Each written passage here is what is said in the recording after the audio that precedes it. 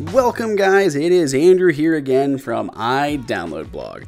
This is going to be our unboxing and hands-on of the new, kind of old, iPhone SE. So we have the 16 gig model. It comes in both 16 and 64 depending on what you're looking for.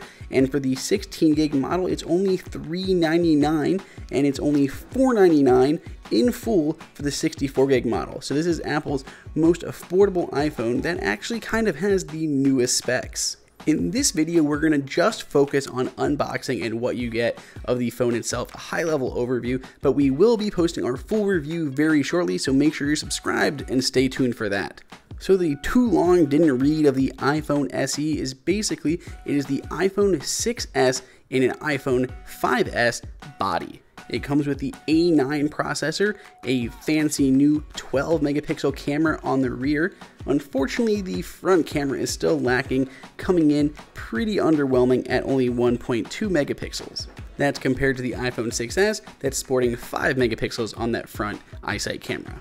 It has all the other latest features like Apple Pay, live photos, and even 4K video. In the box is included a small little packet that includes some nice Apple stickers, a getting started guide, and some legal information. You also get that power adapter as well as the lightning cable. And of course the often controversial Apple EarPods. As you'll notice, the phone itself looks pretty much like an iPhone 5 or 5S. The chamfered edges around the edge are no longer as shiny, they're pretty dulled down. There's an SE logo there on the back and a new stainless Apple logo right in the center.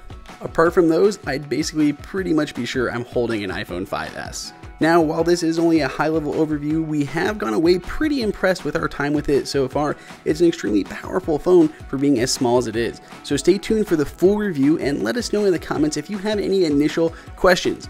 Other than that, please subscribe so you can see all our other videos and maybe this was a little bit useful. And until next time, this is Andrew for iDownloadBlog.